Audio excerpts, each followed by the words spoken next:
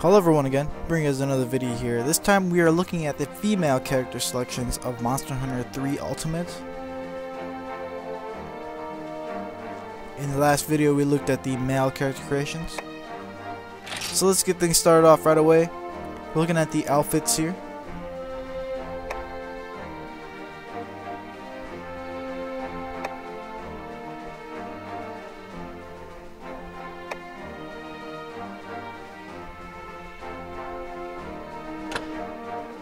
Then you've got the color of the outfits, of course.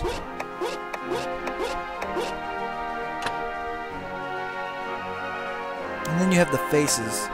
Again, with the same thing with the male character creations, the female character creation faces are basically the same as the past Monster Hunters as well.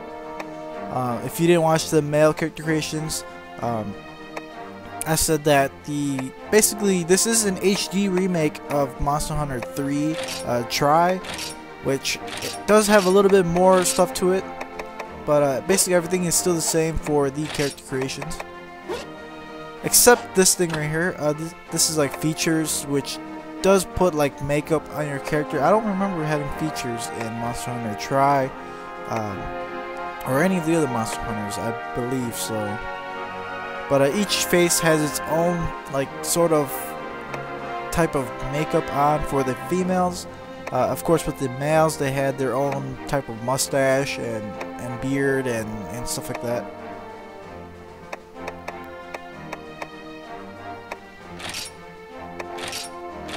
So we're just gonna turn on the features for now. Then you've got the hairstyles here. The hairstyles are pretty much the same as the past Monster Hunters as well.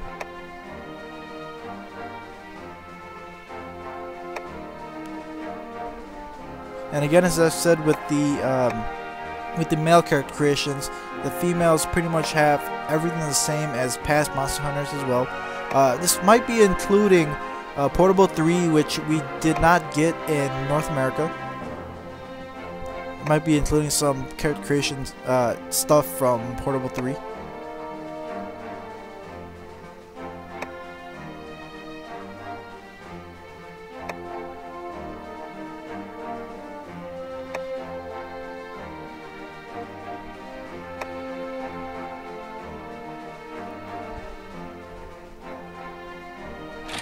So then next we've always got the hair color selection. This does kind of make your character more distinct for yourself rather than, you know, having everything the same with other people playing around with you.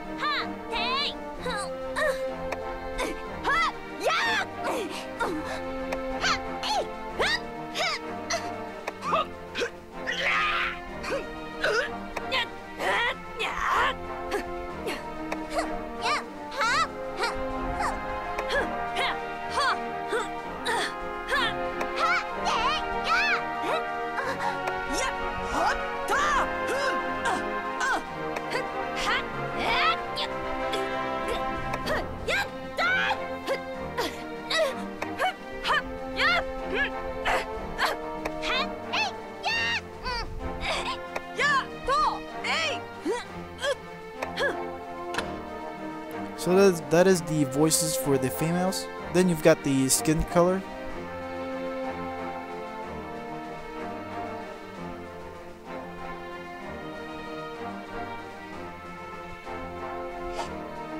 So that is all the options you could change on your character for the character selection. I hope you guys enjoyed the video, and I'll see you guys all in the next video.